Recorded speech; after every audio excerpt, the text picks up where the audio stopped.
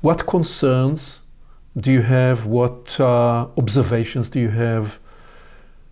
If you were to synthesize and speak to that generation, the two generations here I framed, what would you say to them from inside the crucible that we are in this conversation? Well, I would begin by, and perhaps this is not specific to any particular generation, but specific to young people in general. My invitation would be to notice that you're surrounded by your ancestors. This includes those who have died, but also those who stand around you now as living human beings who see and embody things that you haven't yet seen and embodied, and both honor what these young people are seeing and are embodying, but also holding a space beyond what has awakened for them yet. And what I find most powerful in group dynamics is when there is an intergenerational thing happening in the group. When I've been in gatherings where, the oldest person is 80 something and the youngest person is 20 something. And then there's everything in between. And I think it can be easiest for us as very young people to forget what's behind us and around us and holding us, and to think that what we're most interested in about is the only thing that's happening. And for me, many people would still consider that I'm young as 46 or 47. I can never quite narrow it down to an exact year. But as I get older, I notice more the elders. And I notice a curiosity. What are you doing? How are you holding me? How are you holding the younger ones that I'm also holding? What's happening here?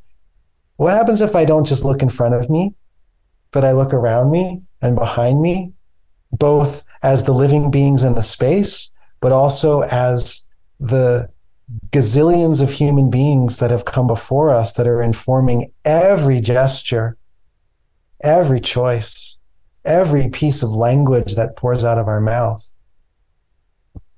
To notice that we really are part of something. And that's what I would invite the youth, not to change their amazingness and their excitement and their creation. And I feel like I want to also speak to what I see in the young people today, especially in that 20 to 30 range, is they are breaking all kinds of boundaries around what's possible in relating.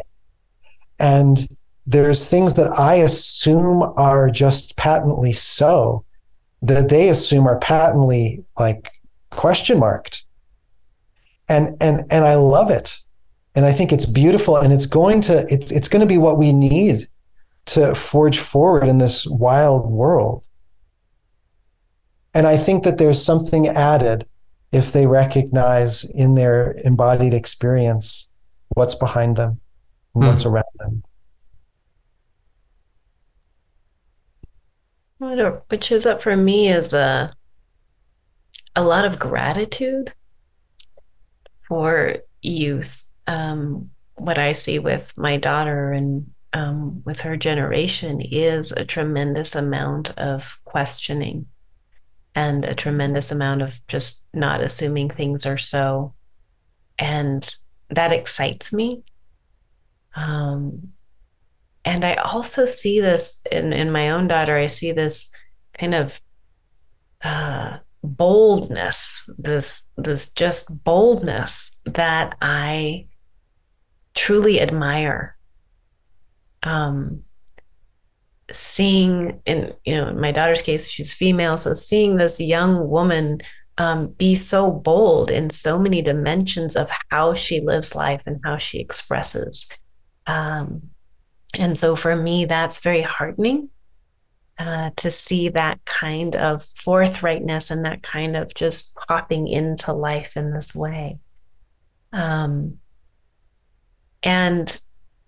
so that is a huge piece for me. I think the other piece for me is a sense of the younger generations. For me, I think the element around feeling alone, the loneliness factor that I think, again, is also intergenerational, right? There's studies that have been done on the amount of loneliness that is showing up on this planet. And so for me, it would be a message that that you are not alone. That even though we sense a deep despair and loneliness at times, and so for me, it would be an invitation to be in a new kind of relation to the whole cosmology, to the whole, the stars and the trees. I find that so much of that has kind of dissipated in the awareness because of devices and because we're, all of these other pieces are so foregrounded that everything then recedes and seems so far away. So for me, there's that sense of reactivating our connection with all these dimensions of life, coming back to the river and the wetness and the moisture and right the dirt and the soil and like just all of that, waking up to a more sensual. And by sensual, I mean like awakening of our senses, like taking in the sounds of the ocean waves and taking in the wind and experiencing that. I see little babies at the airport, like less than a year old, on an iPad, or on a phone. And I think, oh my goodness, right? They're missing like the exchange of smiles, the exchange of looking deeply into little eyes and feeling caresses and all of that. And so for me, that my longing and my wish is for the younger generations to sense into life itself, and for all of us, my sense is after I'm working a whole day on a device, I sometimes call it, I'm 2D and I need to pop back into the 3D world, like go on a bike ride or, walk around and reconnect on that other way. Well, thank you for this rich journey, and even in this closing round, Alexander, you bring us into the invitation to reintegrate the ancestral dimension, and Veronica, you alerting us to the gratitude, to the new birthing that is coming forth and through younger generation. And the way I've experienced our conversation today is there are moments where we get glimpses into the intergenerational wombing.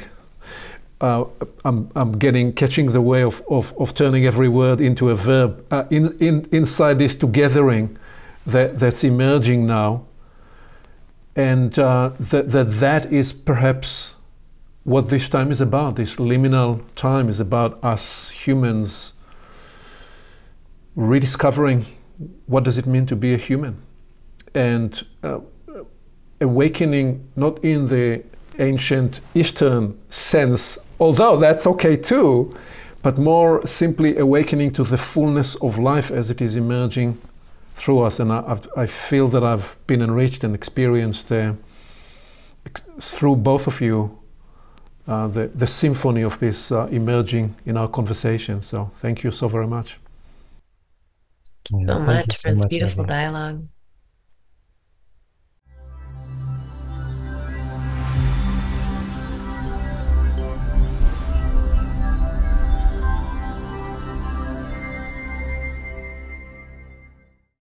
Along with our website at portalsofperception.org, Portals is also available on YouTube and on all podcast platforms, as well as social media.